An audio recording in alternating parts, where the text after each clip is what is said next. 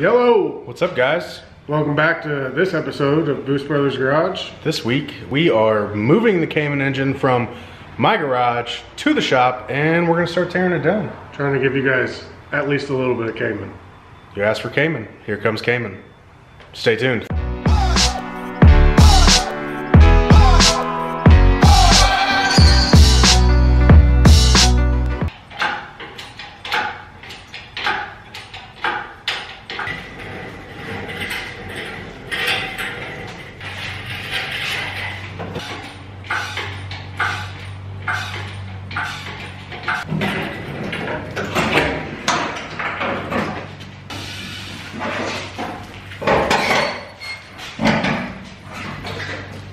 All right, guys, we made it to the shop. We're getting ready to unload this engine. We got a few projects we're gonna be working on today, but we're gonna start with tearing this thing down as much as we can without the engine stand. And without spreading stuff all over the place before we have The second half of the shop. Yeah, specifically the engine room. You ordered the cradle?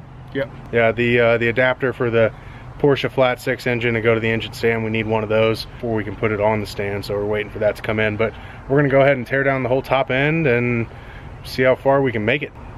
Let's go.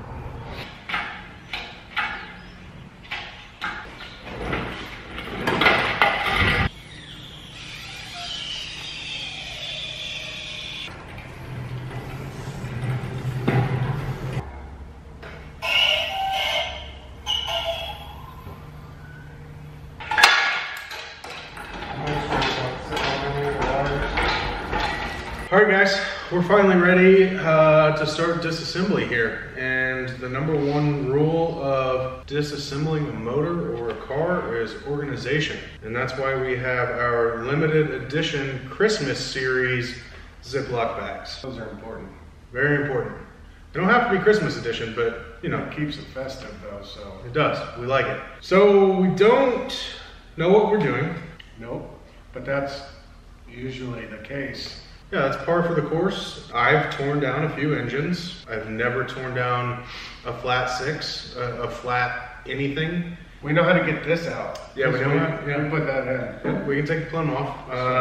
We can also take that clutch and flywheel off because we put that on. We're gonna focus today on getting the intake and the upper half of the motor taken off. If we have time, we'll start to dig into the heads, but likely this is going to be relatively time consuming. We'll grab the camera and show you any pertinent things. We're going to dig in.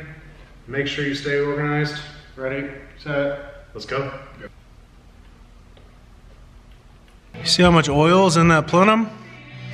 Apparently our air oil separator wasn't doing a very good job.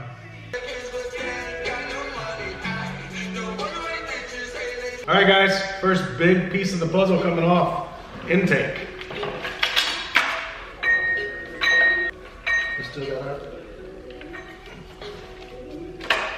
Just kidding, it's about to though.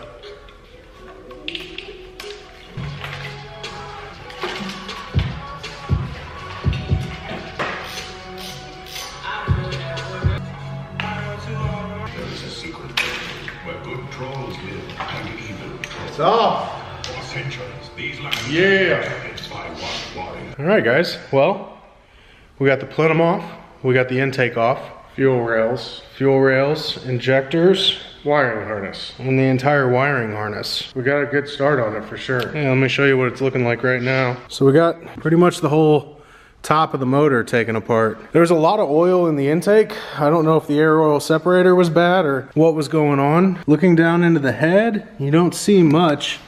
It actually looks relatively clean in there. We have no idea what this contraption here is or what it does, but we still have to take it off. Air oil separator still has to come off. Alternator, clutch and flywheel. Pretty much all of the front accessories still need to come off, but we got a good jump on it. Yeah, for basically having no clue what we're doing, it went pretty smooth. There were no real major hiccups, right? Porsche harnesses, they use different clips on like every harness, and most of them are like underneath to where you can't see it.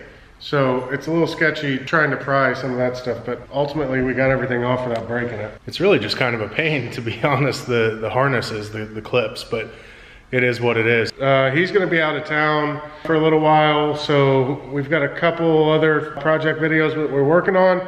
We'll probably jump back into this one around the middle of the month. Finish the teardown on the build. I think we're gonna do an Instagram live video when we're actually finishing. YouTube live. Or YouTube live, sorry. Yeah. When we're actually getting in to find out what the root of the problem was. So look forward to that. So we appreciate you watching, guys. Hopefully this quenched the thirst for some Cayman videos. It's still here. We're still working on it. Yeah, and when we find some free time, or I find some free time, I'm gonna come over and continue gutting the interior. I'm gonna change the wheels and tires on there before too long, so we'll have some stuff sprinkled in there in the meantime. Cool, thanks guys. All right.